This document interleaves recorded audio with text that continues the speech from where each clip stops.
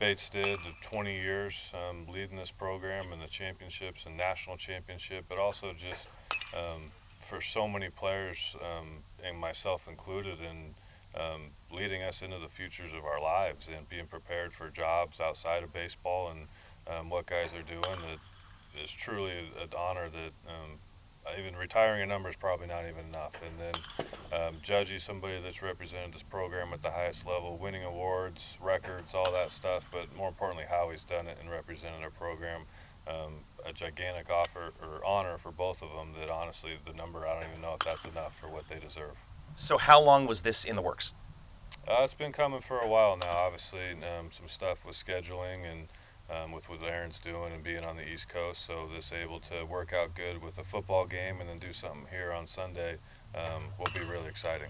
And what is the plan for that? I mean, we just know it's taking place at 1 o'clock on Sunday. I think Holly said it is open to the public. Do you have, like, the pomp and circumstance, like a grandiose plan for that? Can you share any of those details with us, or is it wait and see?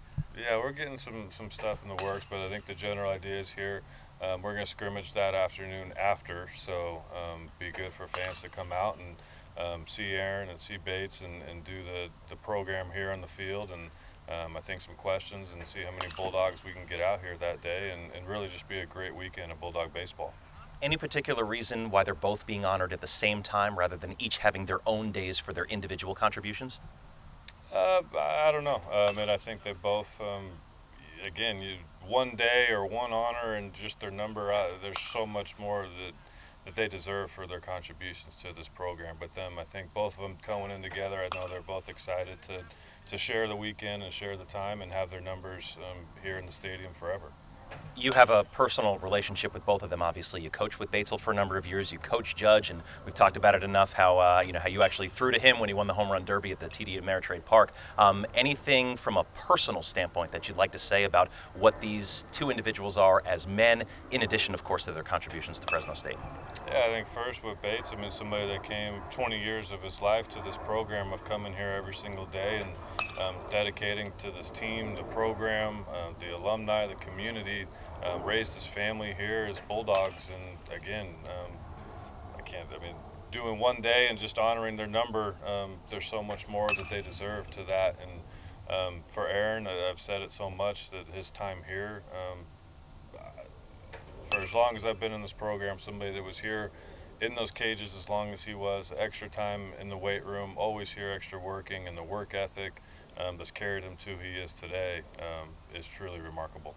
That's what I got, if anyone else wants to jump in. Is it a free event on Sunday? I believe so, yes. Okay.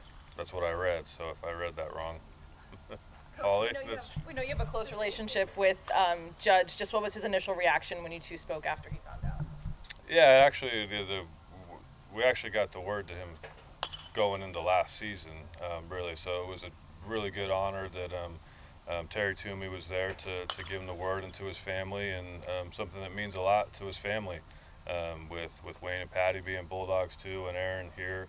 And I think it means a lot for knowing that his name and number will be here out here for the stadium forever. Definitely means a lot to their family. How often does he come back? I mean, I know he'll kind of have those sneak-in, sneak-out visits. He recorded that the Blood Center commercials here too. Is he back often in the off-season? And when he does he always try to stop in and say hi to you guys and meet with the team?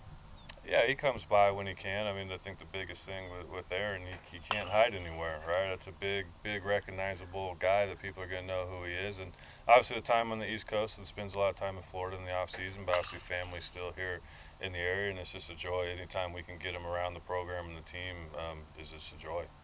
Having his name up there, how's that recruitment and that kind of stuff go?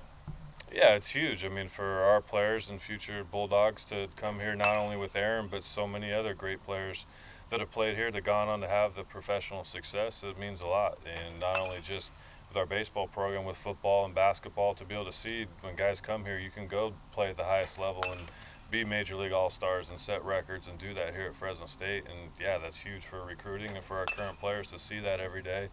Not just the individuals, but the teams that have come before them is a huge part to this department.